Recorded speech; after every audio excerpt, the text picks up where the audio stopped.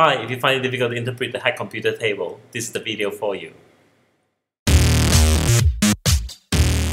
Hello YouTube, we've covered 5 workshops so far, starting from the Boolean logic leading up to Boolean arithmetic, and in the midst of that we've got a few videos spanning these 2 topics. Before we come to sequential logic and leading up to memory elements, we need to look at the ALU.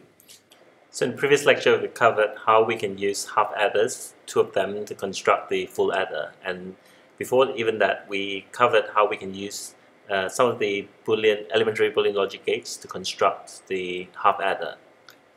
The ALU is the centerpiece of the CPU. It operates on 2 values coming in using a sequence of input events which converts the 2 inputs into an output, and these are at a very elementary level. So knowing how the half adder and the full adder works, we can eventually construct an ALU with very elementary operations, which allows us to do a few types of calculations leading up to an output. Now in this diagram we see that there are 2 inputs, there's 16 bits, so X coming in, Y coming in. This could be A or B as related to our logic gates. But essentially we have 2 inputs, X and Y, and we have 1 output. I've covered before that the ZR and NG, they are for comparison, which allows us to then jump to another location in the CPU. But the ALU, the main point of the ALU is to understand the ZX and X operating on the X data, and we see also the ZY and the NY, which are elementary operations operating on the Y value. So these 2 are coupled with the X, and these 2 values are coupled with the Y. And the F and the NO, they are input events which allows us to change what we have from the ZX and ZY into an output. So these 2 operators operate on the X and the Y data, which goes through the 4 operations first. So this is rather sequential. As you can see, we need to operate first on the X variable, and we then operate on the Y piece of data, and then this operates on the combination of the X and the Y, and so also the NO input. So this is a quick look at the ALU table. We've got the output here, and these are the 6 operations that we do on the X and the Y. And so these are not actually data, so just make clear to you that our data is separate from this table. So this table is to look at the value here. If the value is switched on, 1, or if the value is switched off, then you don't do the operations. If the value is switched on, you do the operations. But before that, I'd like to give you an overview of what the ALU does. So the arithmetic logic unit, called the ALU for the hack computer, computes this information. So the ALU, the arithmetic logic unit for the hack computer, computes this information. So it has a fixed set of functions which has an out, so it's F, X or Y, where X and Y are the chip's 2 16-bit inputs, X 16-bit and Y of 16 bits. And the out is also a 16-bit output called the out 16. And F is an arithmetic or logical function selected from a fixed repertoire of 18 possible functions. So we instruct the ALU which F to compute, which function to compute, by setting 6 input bits, control bits, to selected binary values. So over here we have the 6 control bits, right? And each of them, call it an event, or you call it a control bit, right? They operate on the value which comes in. So if we look at the ALU again, right, the 6 control bits are these values and the input is here. So we look at this in this way. The input comes in, it has to pass through sequentially each of these control bits before the output comes out. Now, reading the table, we have the ZX and the NX, which operates on the X value. We have the ZY and NY, which operates on the Y value. So we'll have a quick look first. So if zx means that if this value is 1, so if zx, then you convert x, all 16 bits to 0. So in the first table we see that we have the first row we have the value of 1, which means that this is true. So zx is true. So if 1, then we convert all incoming x to 0. So when the x passes through this particular table, the x 16-bit, all of them is converted to 0. Now we move forwards, right? So it's sequential. We work from the left to the right. So when all the x 16-bit values are 0, we come to this table.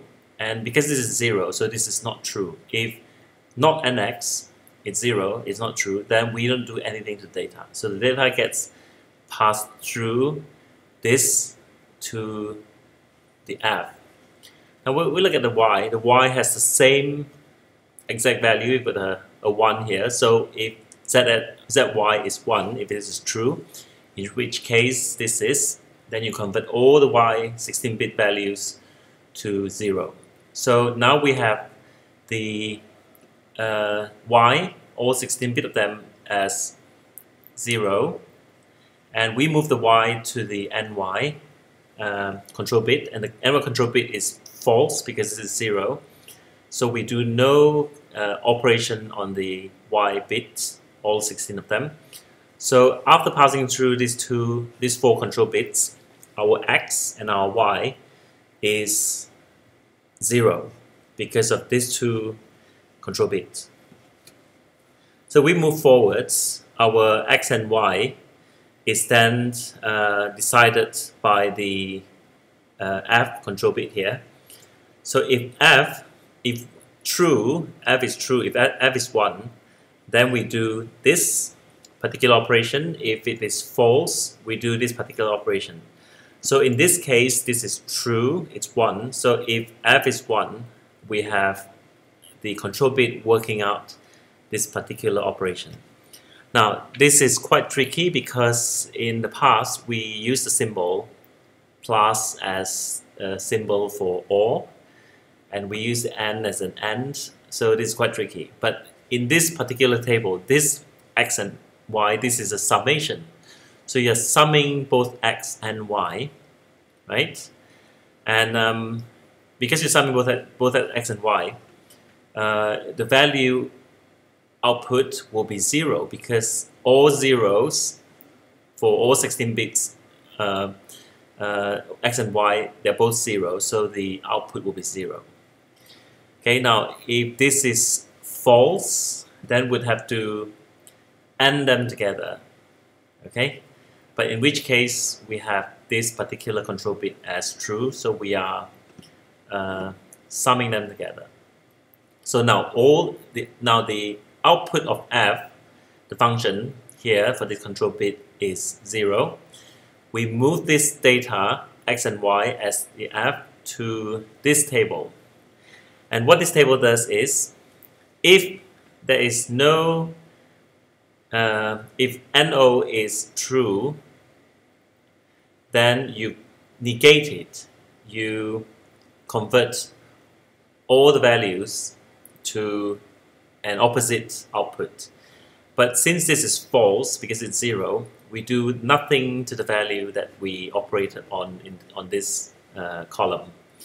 So this gives us the output as 0, right? So this is the interpretation of the individual control bits, right, which works on our input data x and y, coming in, passing through individual columns, eventually having an output. In which case, our value coming in is 0. This is the exact output.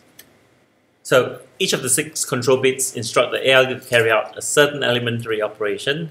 We've just seen that. And taken together, the combined effects of these operations causes the ALU to compute a variety of useful functions. Now, since we have 2 to the power 6, 64 different functions, because we've got 6 control bits, okay, so it's a base 2, we have actually 64 different functions which we can design for the ALU, but in the case of the head computer, it only has 18, which are documented in the ALU table, and this is by design. So the ALU is carefully designed by the authors of the textbook to do what it's supposed to do, and we've just seen how the first row of the operation works, and you could actually try to design your own ALU based on what we have here. So we're going to have a look at the other example. We're going to use this particular row where the output will be not x. So let's go through the sequence of the column one by one. We've got the zx and nx column. So if it's zx, if it's true, we operate on that. If it's true also for nx, we operate on the x value. And since these are both false, we leave the x as unoperated on. We leave the x as not operated on. We look at the y. If the y is 1, we make the y as all 0. Okay? And since the y is moved on to ny, and ny is 1, we negate it, which means that we convert all of them back to 1.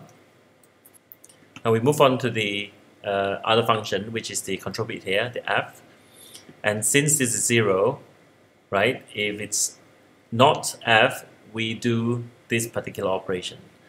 So for this particular operation, it's x and y, and we can take a look, right? So we have the f here, and we have the x and the y coming in. So because this is n, and the input bit, the 4 bits of the input from x and y, they're all 1s. 1 and 1 will be 1. So we know that the other values will be equal to 1. So we're going to move on to the NO, right? And since the NO is true, we convert this value to 1. So we convert this value, since the NO is true, we convert this particular value to its negated output, which means that our 1s is now 0. So having operated on this value, our output will be 0, 0, 0, 0, which is actually not x value. And that completes our interpretation of the Hack Computer ALU. So this brings us to the end of the Hack Computer ALU workshop, and I shall see you in the next video showing you how we can construct the ALU, especially the Hack Computer ALU, using diagrams.